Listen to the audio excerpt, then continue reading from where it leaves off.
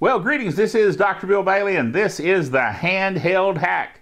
We're here to tell you about handheld devices like my new Kindle Fire and how you can adapt them to your lifestyle and your particular proclivities, and also, in a lot of cases, how to hack it to make it really what you need to do the work or the fun that you have to do every day. All right? So, let's review from the handheldhack.com website what we talked about on the Handheld Hack blog over the last good little bit. We haven't done a Handheld Hack netcast in quite a while. I apologize for that. I've been really busy, but don't worry, we got some things for you this go round. All right. This, by the way, is Handheld Hack Netcast number 3. And I do want to mention we are proud members of the Tech Podcast Network, techpodcast.com. If it's tech, it's right here on the Handheld Hack. All right, let's look at what we have available for you. VMware will release VMware View clients for Linux, Mac, and Android. And those are coming out. The Android version is already out. The Linux version with PCoIP is not quite out yet. I'm looking forward to that. Wow, that's going to be good because I use Fedora as my Linux client at work, and it would really be great to have PCoIP. Right now, I'm using the Open VMware client, which has RDP as its protocol. It's a little heavier protocol. It does okay on the LAN, but when I'm using it from home over VPN, it's just a little slow. So I'm looking forward to PCoIP. That's going to make a big difference. Also, next item, Kindle Fire software upgrade removed the block on the Android market. Now, this is fairly old news now from November. Sorry about that, but it's really nice. The Kindle Fire software upgrade, I got the software upgraded pretty much within days after I got my new Kindle Fire, and it really made a difference. It's faster. You know, the carousel seems to work a little faster and smoother. But the main thing is that it removed this block that they had where if you tried to go to the Android market, it would redirect you to the Amazon market. And that's a sneaky little thing there that they did, and people didn't like it. So they undid that where you can go to either market now. That's a good thing. Again, competition, folks. You got to have competition in order to keep everybody honest. You know what I'm saying? You know, monopolies tend to make people complacent. That's just my little 10 cents worth, 2 cents worth, 1 cent worth. I don't know, something. Anyway, next item, Hasbro is upset over the Transformer name. The Transformer from ASUS. They called it the Transformer, and Hasbro, of course, makes the little Transformer toys. And so they got upset about that. Get over it. I'm not going to confuse a tablet with a toy. Well, okay, maybe that was a bad way of putting it, but you'll know what I mean. Yes. All right, quad core. Now, this is a newer item. Okay, finally getting some fresh news here. Oh, well. And that is quad core iPhones and iPads. Could they be on the way? Looks that way because they did we call it investigative reporting. Yes, that's what I'm looking for. They did some investigative reporting on the new software development kit for the iPad, the iOS software, and they looked through the code. You can tell these folks, they're in there line by line looking at it, and they found a reference that indicates that they are getting ready for quad-core processors in the iPhone and the iPad.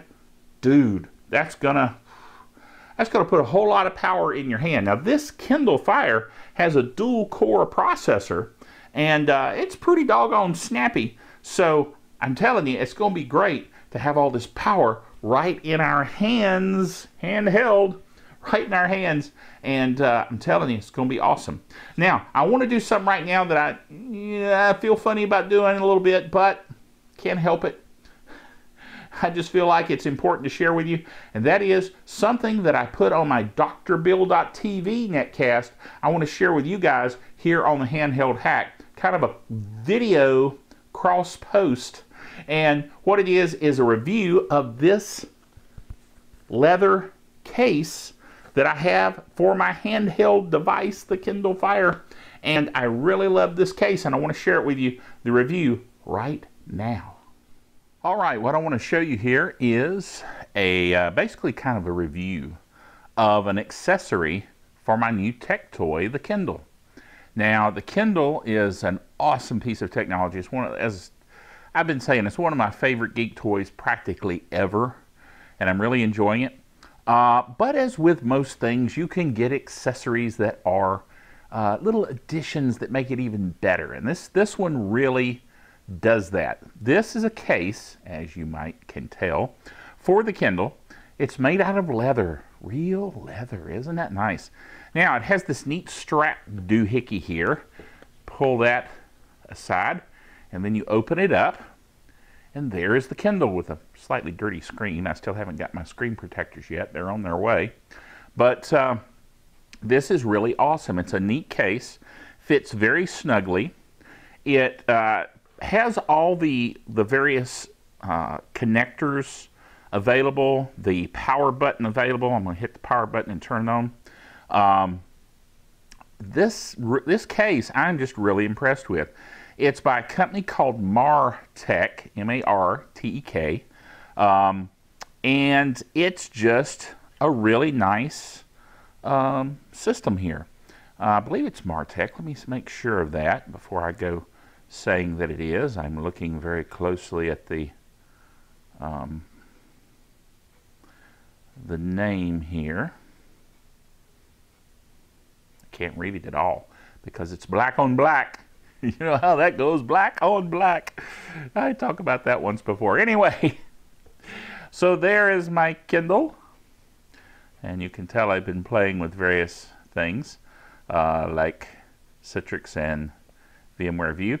At any rate, and of course more Star Trek books. I've got the next Star Trek book in a series that I'm reading. This one's called The Soldiers of Fear. So the first one was First Strike. But now the other cool thing about this case that I wanted to show you, lest you think, wow, he's just talking about a case. What's going on? No, you flip these little things here on the edges, and then the case folds and becomes a stand. Check that out. And it has various positions that you can put it in.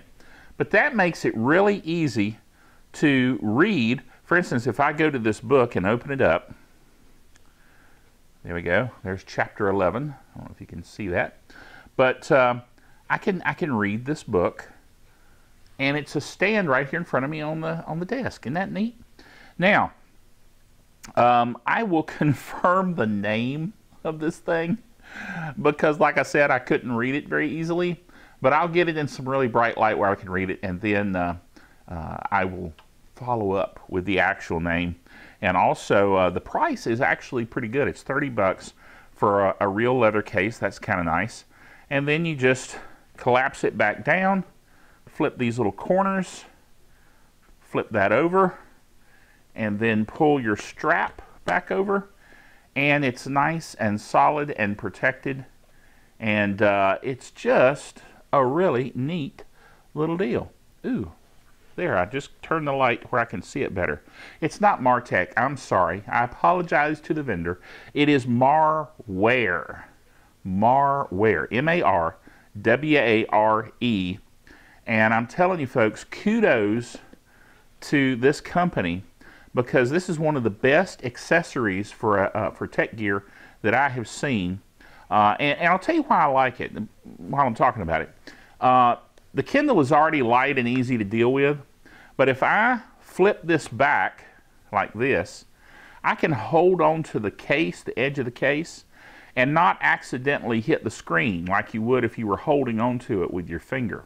So it's easier to hold the Kindle by the case, and then if I want to change the page, I can do that intentionally without accidentally doing it in the middle of reading a page, which is kind of annoying. So anyway, really awesome accessory. If you have a Kindle Fire or you're thinking about getting a Kindle Fire, I can highly, absolutely recommend the Marware Leather Case for the Kindle Fire. So, there you go. I'm telling you, isn't that great?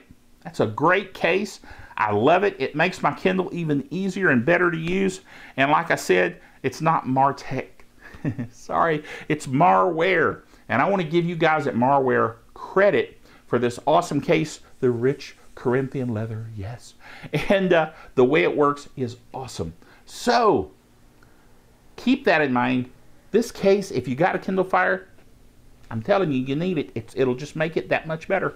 So, this is awesome. We'll have more news for you next time. Remember, until then, you're only as good as your last hack.